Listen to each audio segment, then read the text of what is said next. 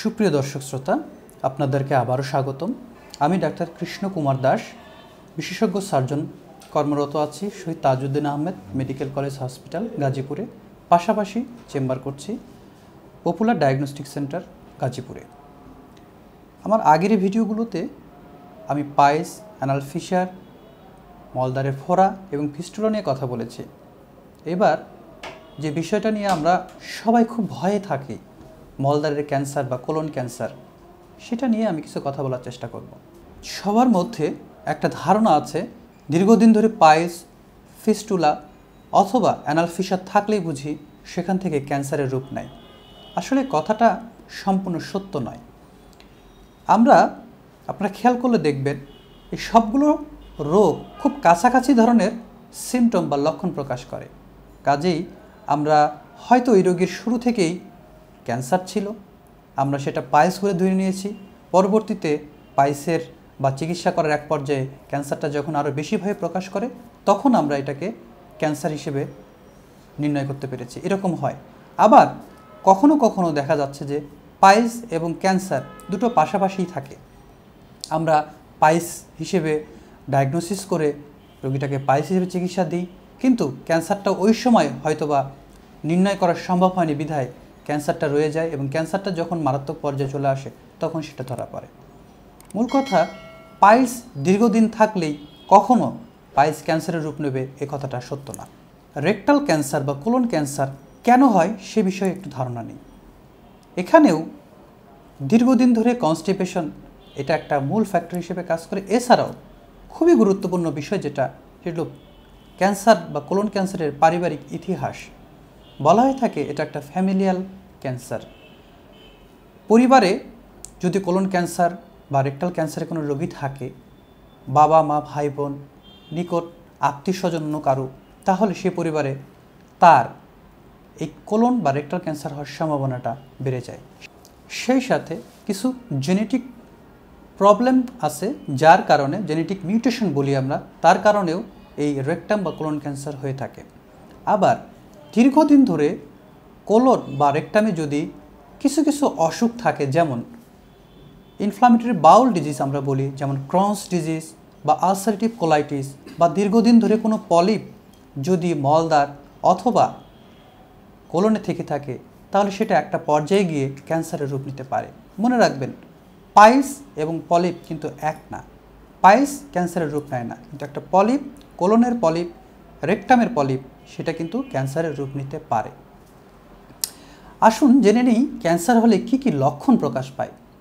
বলা হয়ে থাকে রেকটাম ক্যান্সার বা বাম পাশের কোলন ক্যান্সারগুলো সাধারণত রক্তপাত, অর্থাৎ পায়খানার সাথে রক্ত যায়, এরকম সমস্যা প্রকাশ করতে পারে। পায়খানা করতে আপনার হ্যাবিটের যে পরিবর্তন, সেটার কারণ হতে পারে। যেমন দেখা যাচ্ছে যে কারো কারো ক্ষেত্রে কয়েকদিন লাগাতার কনস্টিপেশন বা কোষ্ঠকাঠিন্যে ভোগে, আবার ঠিক এর কয়েকদিন পরেই আবার তার ডায়রিয়ায় ভুগছে। অর্থাৎ এই যে বাউল হ্যাবিটের যে একটা পরিবর্তন, মাঝে মাঝে কনস্টিপেশন হচ্ছে, মাঝে মাঝে ডায়রিয়া হচ্ছে, এটাও একটা গুরুত্বপূর্ণ লক্ষণ কোলন এবং রেকটাল ক্যান্সারের জন্য। এছাড়াও পায়খানাটা পরিষ্কার না হওয়া বা ক্লিয়ার না হওয়া, রোগী মনে করে বাথরুম করলাম কিন্তু কেন জানি বাথরুমটা ক্লিয়ার হলো না। এছাড়া আপনার পায়খানার রাস্তা দিয়ে অনেক সময় টিউমার জাতীয় কিছু দেখা যায় বা রোগী ফিল করে টিউমার জাতীয় একটা কিছু আমার হাতে লাগছে। সেই সাথে যখন রোগটা এক্সটেন্সিভ পর্যায়ে শরীরে বিভিন্ন অঙ্গে ছড়িয়ে যায়, তখন রোগী লিভারে আক্রান্ত হলে জন্ডিস নিয়ে, পেটে পানি নিয়ে, ফুসফুসে আক্রান্ত হলে কাশি নিয়ে, এমনকি প্রচণ্ড রকমের ক্ষুধামন্দা বা খাওয়ার রুচি থাকে না, এরকম সমস্যা নিয়ে আমাদের কাছে রোগীরা আসতে পারে। আসুন এই রোগের এই লক্ষণগুলো যদি আপনি লক্ষ্য করেন, তবে আপনার করণীয় কী?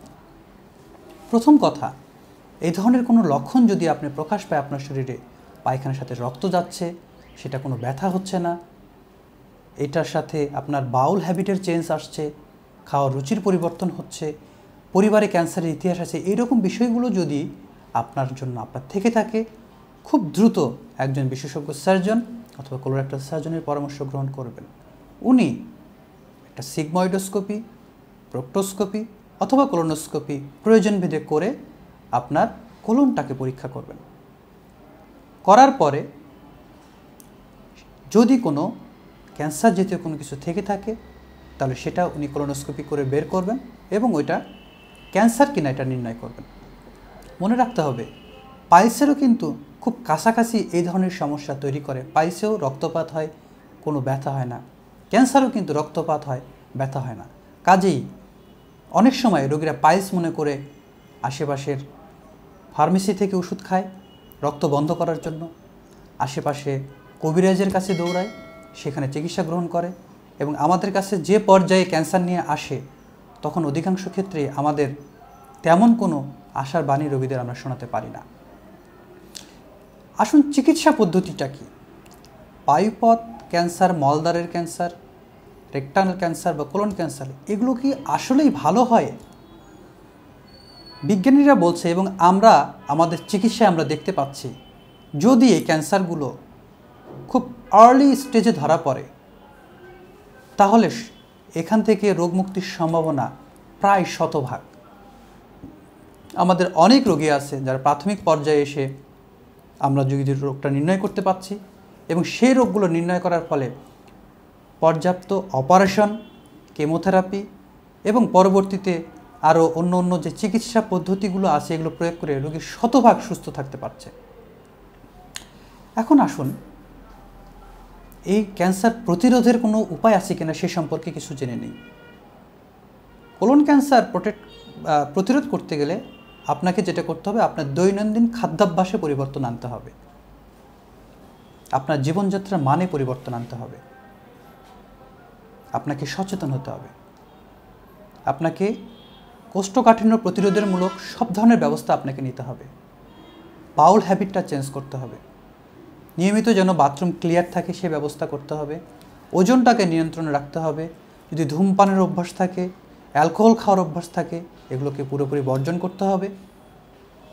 দৈনন্দিন আপনাকে একটা নির্দিষ্ট সময় পর্যন্ত ব্যায়াম করতে হবে অথবা হাঁটতে হবে, আপনার শারীরিক ওজনটাকে নিয়ন্ত্রণে রাখতে হবে। পাশাপাশি কারো বয়স 40 বছর হয়ে গেলে এবং কারো ক্ষেত্রে যদি পরিবারে ক্যান্সারের ইতিহাস থাকে তাহলে তার একটু আগেই 40 বছরের আগেই আপনাকে একটা কোলোনোস্কোপি পরীক্ষা করতে হবে। কোলোনোস্কোপি পরীক্ষায় যদি খুব ভালো আসে তাহলে পরবর্তী আরও 5 বছর পরে এবং কিছু ক্ষেত্রে আরও কিছুদিন পরে রেগুলার কোলোনোস্কোপি করে আপনাকে এই প্রতিরোধে দেখতে হবে যে আপনার এরকম কোনো সমস্যা হচ্ছে কিনা। বাইরের দেশে এটাকে বলে স্ক্রিনিং। আপনার ক্যান্সার আছে কিনা লক্ষণ প্রকাশ করার আগেই স্ক্রিনিং করে আমরা এই ক্যান্সারটা ধরতে পারি এবং এই অবস্থায় যদি আমরা রোগটা নির্ণয় করতে পারি তাহলে সুচিকিৎসায় 100% এখান থেকে মুক্তি রাখা সম্ভব। আশা করি ক্যান্সার সম্পর্কিত এই তথ্যগুলো আপনাদের কাজে আসবে। সবাইকে ধন্যবাদ।